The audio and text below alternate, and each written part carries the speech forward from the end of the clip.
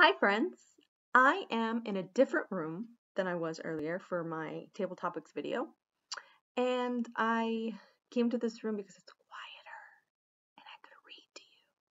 So I said in the other video that I was going to read a story, but I'm actually not. I'm going to read some poetry because poetry is a really special type of writing, and poets, who are the writers of the poems, they usually write poetry to express something that they're feeling or something that they're experiencing. So I'm going to share with you 3 of my favorite poems from one of my favorite books of poems, and it's called Sidewalk Chalk, Poems of the City. It was written by Carole Boston Weatherford, and it was illustrated by Demetria Tacumbo. So the 3 that I've chosen are my favorites because I don't know, I really like what they're about. So let me show you the pictures to the first one. This one is called Sidewalk Chalk. And as you can see, there's a bunch of kids outside using sidewalk chalk. Now, this book is almost 20 years old, but as you can see as well, sidewalk chalk is still something that kids like to do today. So in 20 years, kids are still outside, and I've seen a lot of kids outside here in my neighborhood, writing with sidewalk chalk.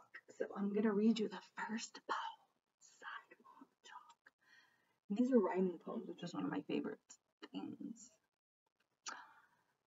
Big and bold, write your name. Draw an arrow, then take aim. At a puffy heart, Kim loves Kyle. Doodling's sure to bring a smile. How about some tic-tac-toe? You'll be X, and I'll be O. Draw a yellow happy face, or the finish line for a relay race. A wide, wide river to leap across. A little circle for beanbag toss. A bigger circle to play dodgeball. Trace a shadow 10 feet tall. Make a line for tug of war. A sign and signs that no one dare ignore.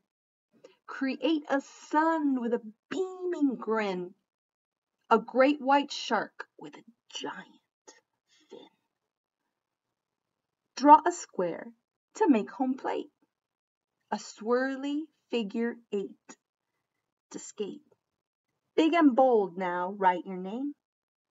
Keep the score for sidewalk games. Nice, huh? Okay, here's the next one. This one is about eating at a favorite restaurant, which we can't do right now unless they're doing takeout. But this one is called Eat at Moe's. So it looks like Moe's is a really happening place, and they sell all sorts of food. I can't wait till we can go out to eat again.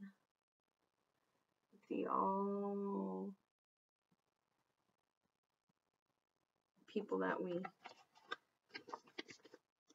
maybe live in our neighborhood. This one is called Eat at Moe's.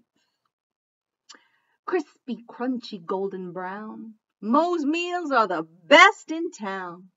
Oil is sizzling. The grill is hot. Red beans simmer in a pot. Bacon's frying for BLTs. Burgers beg for melted cheese. Lake trout wears a cornmeal coat. French fries sail in paper boats. Steak subs cry for onion rings. Hot sauce fires up chicken wings. White bread hugs a fried pork chop. Crushed ice chills a soda pop. Mo grills hot dogs, hums a tune as folks chow down at the greasy spoon. So Mo, maybe that's Mo right there, right? With that chef's hat. Serves all sorts of different yummy things. French fries, bacon for BLTs, burgers with melted cheese, hot sauce with chicken wings. I think that's what I'm going to have tonight. I'm going to make some chicken wings. Let's do this last poem. I hope you've enjoyed it. This one, ooh, you can get creative if you have a cardboard box at your house. This one is called Cardboard Box.